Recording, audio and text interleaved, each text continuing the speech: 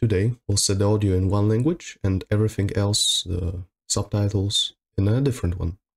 To do this, open the Steam, go to Library, find Dying Light and right-click it. Go to Properties. And now in General, the third option is the language.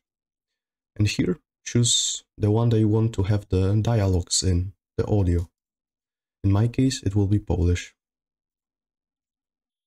Quit this and wait for the game to update. Once you're done with this, right-click Dying Light again. This time go to Manage and browse local files. In the File Explorer, find a DW folder, just DW. Double-click it, and now find a folder with your language that you wish to have the audio in. In my case, it is SpeechPL. Double-click it and copy the data from it to your desktop.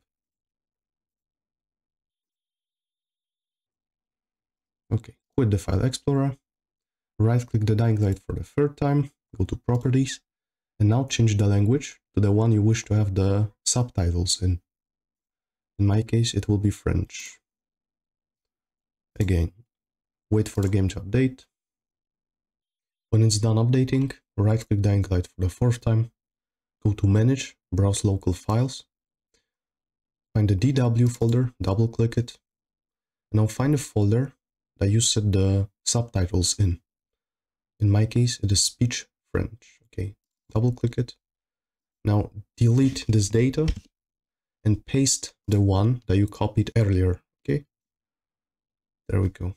With this, and the game subtitles should be set in French, subtitles and everything else, basically all the text that you have in the game.